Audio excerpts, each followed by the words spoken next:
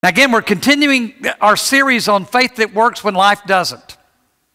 And we've been talking about the idea of how that during this pandemic, there's so many things that have affected our lives in so many different ways.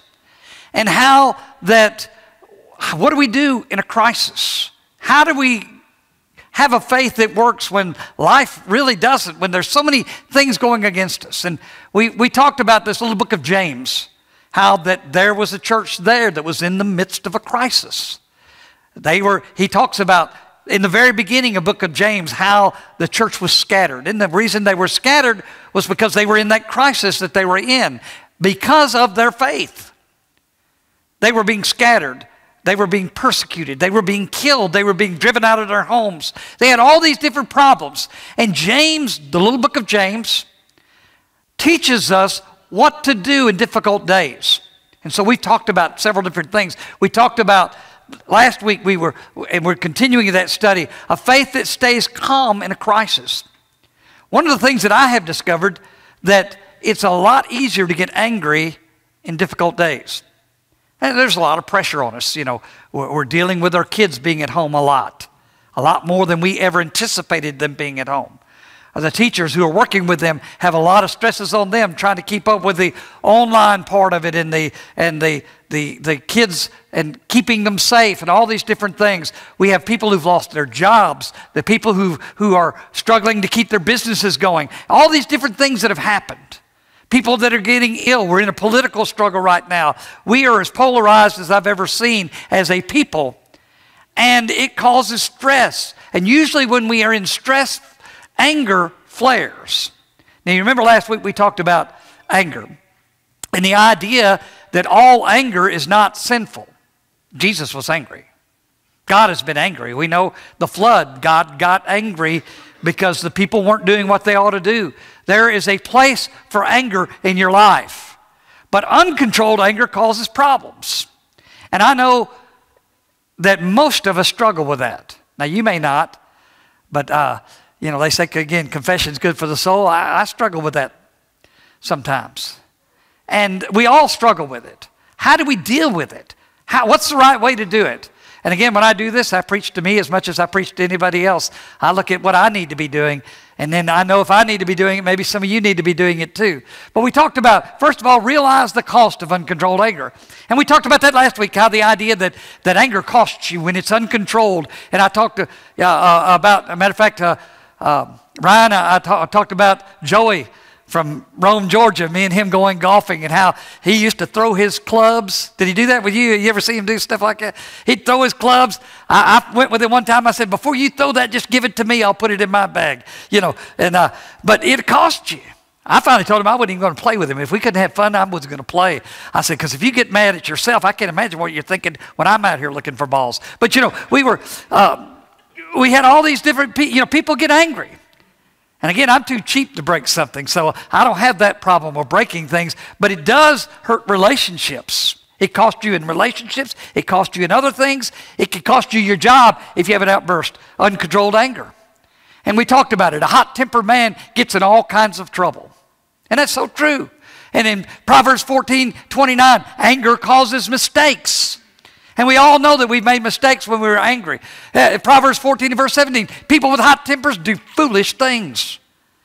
And you see some of these things that people do today, and you think, what were they thinking? Well, they weren't. Anger got control. Then we said, number 2, resolve to manage it. Understand that it costs you. Number 2, resolve to manage it. Make a resolution that you're going to, you've got this problem. I'm going to try to manage it. A fool gives full vent to his anger, but a wise man keeps himself under control. Then we talked about the idea of reflecting before reacting.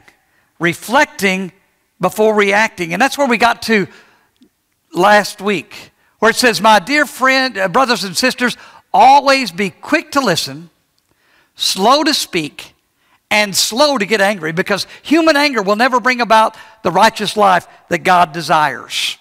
And we talked about those different things of how we need to do. And this passage that we're looking at today, James gives us 3 action steps in how to reflect before reacting, how to reflect before doing something, notice these three phases. Number one, he says, be quick to listen. Be quick to listen. Do you know that studies show that the quickest way to diffuse someone else's anger is just to calmly and genuinely listen to them? That's it. Use your ears. When you don't feel like you're being listened to, it just makes you that much more angry. When you're angry, don't talk first, listen first. If that's all you get out of this message, you're going to take a giant step towards managing your anger if you will learn to listen first. Be quick to listen. Don't be quick to speak. He says be quick to listen. Why? Because listening calms people down, calms you down, calms them down. It's soothing. It relieves fear. When people feel listened to, it reduces their frustration. It eases their hurt. He says, reflect before reacting. You just listen. Be quick to listen. The second thing we saw was be slow to speak. Now, why does James say be slow to speak? Because anger control basically is mouth control. Anger control is a matter of mouth control. You tame your temper by taming your tongue. Now, James, we already talked about the tongue a few weeks ago about, the most dangerous thing in all the world. You remember that, kids? And it was your tongue, wasn't it? And they got to come up here and feel a real tongue right up here in the front of the auditorium. And they saw the dangers of a tongue. And that's the truth. Now, James is going to have a lot more to say about that in the next chapter that we've already talked about. Anger management starts by watching your words. Because when you're angry, you're apt to say things maybe you shouldn't have said. Maybe that you regret that you say. If you're going to learn to control your anger, you must learn to muzzle your mouth. The Bible says in Proverbs chapter 29 and verse 11, a stupid man gives free rein to his anger. A wise man waits and lets it grow cool. Notice now, delay causes your anger to cool down. Circle the word waits. By the way, cool is a biblical term. Chill out is a biblical term. He says, a wise man lets his anger chill out. He lets it cool down. You see, delay is the greatest remedy to anger because the longer you hold your temper, the more it improves. It gives you something time to reflect and to think through. Jefferson, the second president of the United States, said this, when you're angry, count to 10. He was the one that came up with that. When you're angry, count to 10. Then he went on to say, if you're really angry, count to 100. That was he was the one that came up with that. Why? Because delay tends to calm you down. Now, the third part of reflecting before reacting, the third thing James says here, he says, be quick to listen, be slow to speak. Then he says, be slow to get angry. Now, if you do the two first parts of this verse, the third part is pretty automatic. If you're quick to listen, if you are slow to speak, you automatically will be slower to get angry. Now, I want you to notice that he twice uses the word slow. 2 times he uses the word slow in one sentence. Why?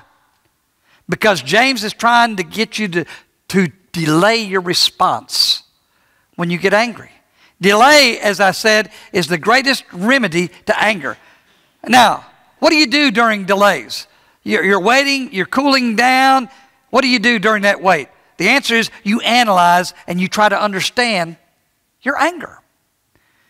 You analyze it and you try to understand it. That's what he talks about in Proverbs chapter 19 and verse 11. A man's wisdom gives him patience. The more you understand, the more patient you're going to be. Now write this down, okay? Write down. The more I understand my anger, the more understanding I'll be. The more I understand my anger, the more understanding I will be. Now that's not only true of yourself, but it's also true of others.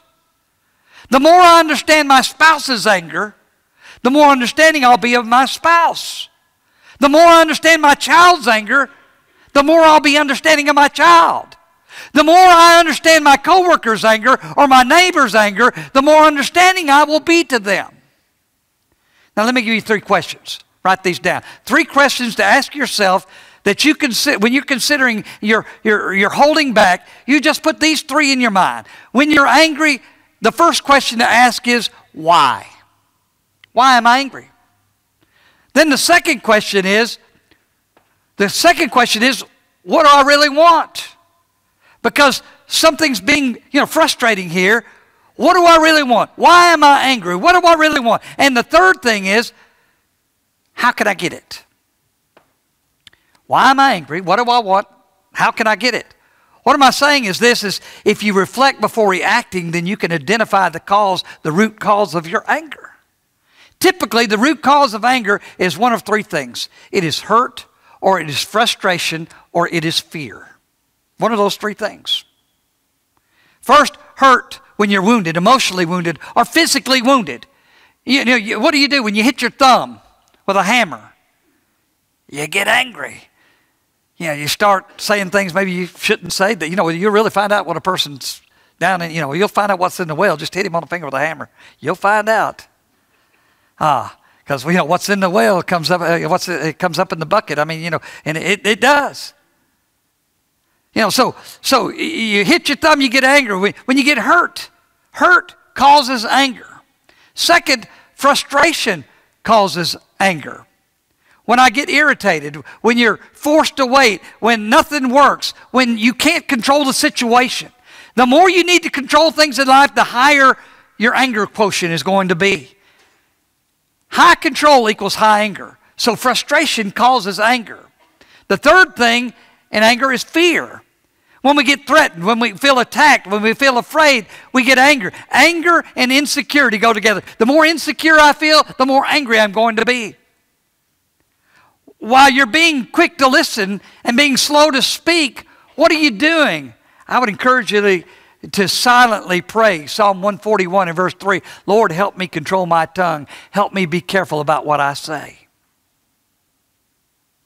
By the way, I'll just throw this in there. The number 1 cause of reacting before you reflect, that cause you to react before you reflect is alcohol. That's what they say. Proverbs 20 and verse 1 says this, drinking too much makes you loud and foolish. It's stupid to get drunk. Because you don't think straight. Because what did they say? You lose your inhibitions. How many arguments have taken place in alcohol because we reacted before we reflected instead of doing what we need to do? Instead of reflecting before we react.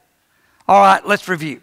Step number 1, I realize the cost of anger. It's not worth it. The price is too expensive. There's always a payment to be made when I lose my temper. Step number 2, resolve to manage it. Make a decision. Stop saying I can't control it and start saying with God's help I can.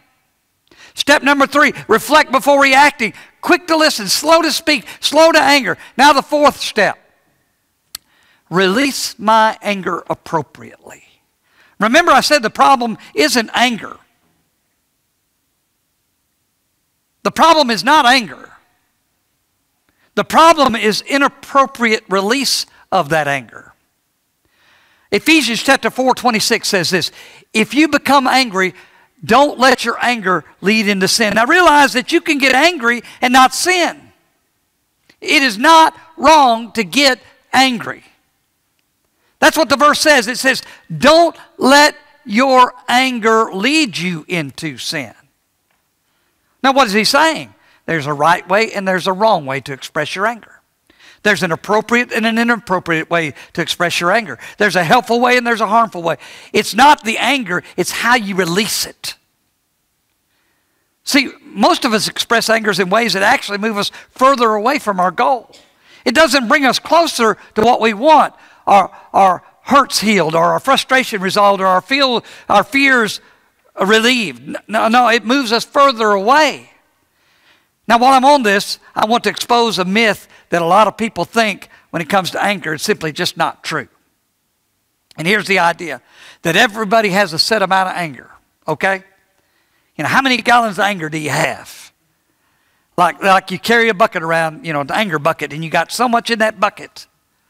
And the myth is that if I can just empty that bucket every now and again, blow all my anger off, if I empty that bucket of anger, I won't have any more anger in it. Like, you know, an outburst. And I pour it all out, then we're going to feel a whole lot better because we poured out the bucket. Because we only have so much anger. That sounds nice, but it's not true. Why? Because, friends, you don't have a bucket of anger. You have a factory of anger. And you'll just produce some more. You have a factory of anger. That's human nature. Research shows that anger produces more anger. Aggression produces more aggression. Outburst leads to more outbursts. The more anger leads to more anger, not a reduction. And so things like, well, I'll feel a lot better if I just get it all out. No, actually, it becomes a habit. The Bible says in Proverbs chapter 15 and verse 1, a gentle answer quiets anger, but a harsh one stirs it up. Why does a gentle answer quiet anger? Well, first, giving a gentle answer is going to quiet your own soul. Have you noticed the louder you speak, the angrier you become? You intentionally talk softer, your anger goes down. Now, you know, this is what I struggle with because I'm a loud person anyway. You know, I have just, I don't know why, but I am. Maybe it's because I'm hard of hearing and I speak up loud. I don't know. But I do. I walk in the room and the kids were, when the kids were young, I know when Elsie was young, I could make that baby cry just by walking in the room. Now, she knows now, but I'm loud. But the thing is, the louder you are, the more your anger gets. What's the best way to deal with anger in yourself? Well, don't suppress it. In other words, store it up inside, or you know, because that can harm your body. Don't repress it. That, you know, by denying your anger, there's a word for repressed anger. It's called depression. Don't express it. That's, you know, again, that's an inappropriate way. You know, maybe you do it by sarcasm or something like that.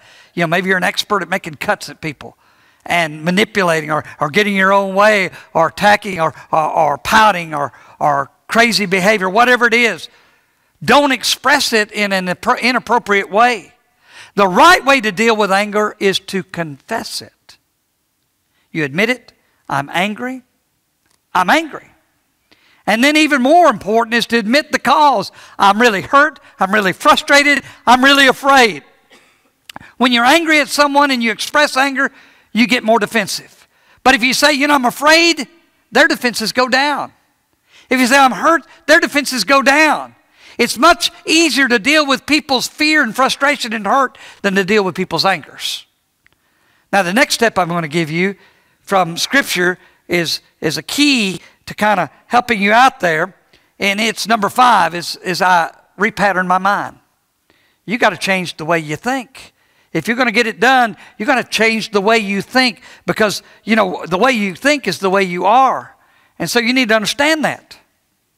I need to learn new ways, a way of expressing your anger the right way. It's a learned response.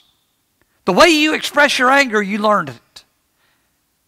You learned it. Now, since you learned how to get angry and you learned, you know, somebody modeled it for you maybe, okay? Or you know, I don't know how it was, but somebody modeled it for you and you learned how to get angry. Here's the good news. Anything that is learned can be unlearned. It can be unlearned. Romans 12 and verse 2. Don't copy the behavior and customs of the world, but let God transform you into a new person by changing what? The way you think. By changing the way you think. Now follow me on this. You've got to repattern your mind for permanent anger management. You see, you act angry because you feel angry, and you feel angry because you're thinking angry thoughts. Okay, your thoughts determine your emotions. Your emotions determine your actions. And if you want to break a habit of anger, then you're going to have to do some mental reconditioning to change the way you think. just look at it from a different perspective. I had a guy the other day, I was working the ambulance service, and we were having a particularly busy day at the ambulance service. And he was talking about, we had all these crazy runs. It was crazy. But it was about 6 o'clock in the evening. We had just gotten through a guy, I think I've told you about the wife shooting his husband in the finger. We did that one. Then we went to another one where this guy had a seizure on the bus, and he got off the bus and had a seizure again, hit his head on the pavement. And then he got up again and ran down the hill and fell down the hill. And he was on the bottom of the hill where all these chiggers were. And we had to go down there and get him. And I was trying to convince the police there's no way we're going to put this guy on a backboard and carry him up. We got to put him in what they call a hauler and all this, take him up. Hey, we got back and the guy I was working with was talking about, man, this has been crazy. And he was talking about this is the worst day and all this. I said, let me tell you something real quick. I said, every one of those calls we went on, we went to another one that we were sure was a heart attack. We was going to be, this woman's going to fix the code. As soon as we got there, and she was alert and oriented, and we put her and we got her. She was having some heart issues, but it wasn't nearly but I told him, I said, every single one of these runs we were on could have been a whole lot worse. Every one of them. I said, the guy, his wife shot her husband in the hand, but she could have shot him in the head. And I said, and then the other guy, I said, all these could have been a whole lot worse. And he said, come think of it, you're right. Says every one of these ones we got on, when we were heading there, we were thinking it's going to be a whole lot worse than it was. He said, I appreciate you bringing that point up to me. I need to change, and that's what he said. He said, I need to change the way I think. That's so true. You got to repattern your mind for permanent anger management. Again, because you act because you feel angry, and you feel angry because of the way you're thinking. Now, have you noticed that we often pick up, it's what scientists call mirroring neutrons in our brain, that when other people get loud, we get loud too. Have you noticed that? Anger is contagious. It's contagious. And that's what the Bible says you need to be aware of the fact in Proverbs chapter 22 and 24. Keep away from angry, short-tempered people, or you'll learn to be like them. In other words, anger is contagious. Anger can inflict others. That's why you want to keep kids out of gangs, because it creates anger. Now, kids learn from models that they observe, and anytime you lose your temper, you're modeling that for your children. You're teaching them how to be angry. Last year, did you know 10 million kids were beaten severely by parents who simply didn't know how to control their anger? And these weren't bad people. They don't know how to control their anger. Proverbs chapter 11 and verse 29. If you exploit or abuse your family, you'll end up with a fistful of air. That's a message. Colossians 3:19 says, you husbands must love your wives, never treat them harshly. Number 6, it says, ask God to fill me with love, with His love. Ask God, if you want to overcome it, ask God to fill you with His love. Now, this is the real secret of God's power to change you from an angry person into a peaceful person, a calm person, a composed person, a heart of peace. 1 Corinthians chapter 13 and verse 5, talking about love, which is a description of Jesus Christ, he says, love is not easily angered. Love is not easily angered. I am filled with God's love. Almost nothing can upset me. But if I'm filled with anger, almost anything can upset me. Romans chapter 15 and verse 5 says, patience and encouragement come from God. I pray God will help you agree with each other the way Christ Jesus wants.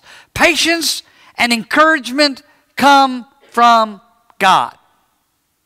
I pray that God will help you to agree with each other the way Jesus Christ wants. God wants you to live in harmony. God wants His church to live in harmony. God wants your family to live together in harmony. God wants each of us as friends and neighbors to live together in harmony. What I'm saying is your relationship to Christ, listen, will determine how patient you are. Your relationship with Christ will determine how well you master the anger in your life. You can change. I'm here to tell you the good news that even in a crisis where people are out of work and kids are at home and people have to be so isolated, you can change with God's love inside of you.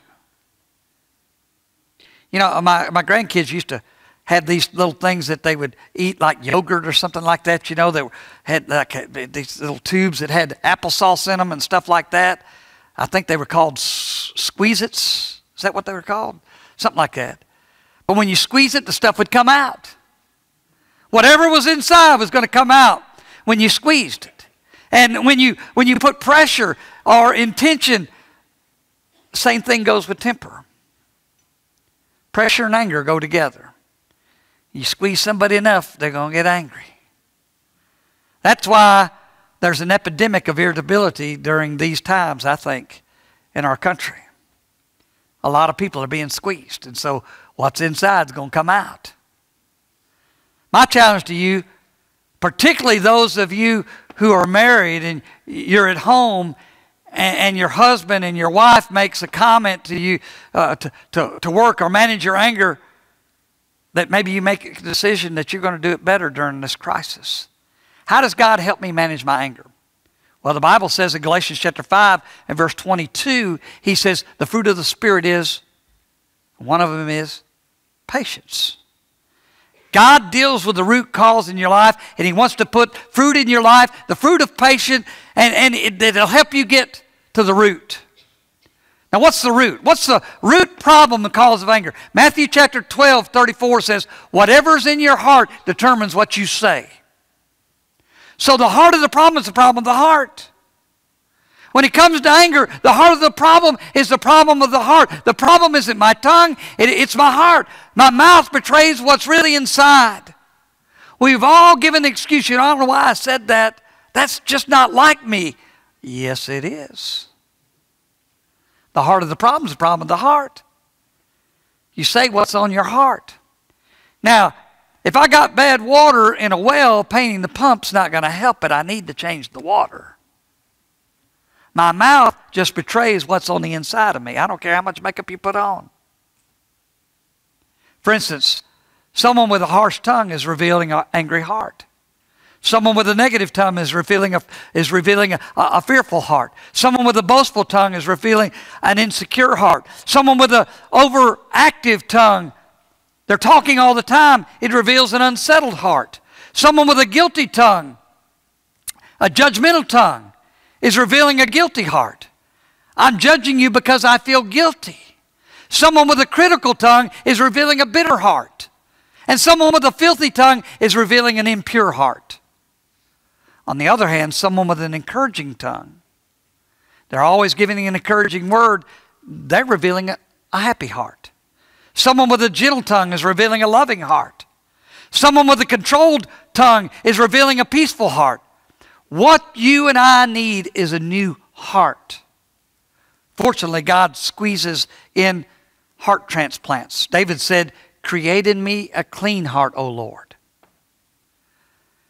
Jesus can heal your hurting heart with love. Now, maybe in the past, you felt rejected and abused and unloved. I want you to know that Jesus cares about your pain. Your pain matters to God. Jesus can replace your frustrated heart with a peace of Jesus that the Bible describes as what? Passes all understanding. If you pick up and carry a baby and you give it warmth and acceptance, a lot of times, unless it's got dirty britches on or it's hungry, it's going to calm down. If you treat it with I've seen this a lot. Gail and I talk about this a lot. You can tell parents that are nervous parents by just looking at their kids, by the way their kids react to things. When you start feeling secure and acceptance in God's love, your inability or irritability nosedives. It nosedives. Now, what are you going to do about this? First, I think you need to just pray about it. Matter of fact, why don't we just pray together? Bow with me. You know, Father, it's sad but true that we often get angry at the people that we love the most. Often we get the most angry at the people we're closest to because we forget that you are the source of all we need, not others. Jesus, help us to remember that when we expect anyone other than you to meet our deepest needs, we're going to be disappointed and we're going to get angry. Father, I'm certain that there are many people listening right now who are struggling with irritability or short temper or anger due to hurt or frustration or insecurity or fear, and they're feeling during these difficult days. And I pray for them that today they will experience hope and healing in a brand new way. Father, we need to admit that we have a problem with our anger. Just say, I admit I have a problem with my anger and I need your help. Today, God, with your help, we need to resolve to learn how to manage our anger. We need to understand and be aware of the way that our anger hurts other people. And ask for forgiveness to control things and than getting angry. Help to reflect before reacting. Father, we just need to come to you and ask to reflect before reacting. Help me to learn to release my anger appropriately. Help me to learn to repattern my mind with your word. The most important of all, say, Jesus Christ, today open up my life completely to your love. Fill me with your love. Fill me with a love that has pushed out all the irritability and all the anger. Father, just save me and change me. And make the challenge in me and the changes in me that only you can make. That we can trust you with our lives. For it is in Christ's name that we do pray. And amen. Maybe today this is an issue that you deal with that you maybe need the prayers of the church. Maybe you need to make that right today. Whatever your need might be, maybe you need to become a Christian. Maybe you need to start that walk. You start that walk by coming down, confessing your faith, being baptized in the name of Jesus, having your sins washed away, be added to the body of Christ. And then you can have a new you, a changed you. And He will continue to work in you to create you into the image of Christ. If we could help you this morning in any way, I want to encourage you to come as we stand. We offer the invitation.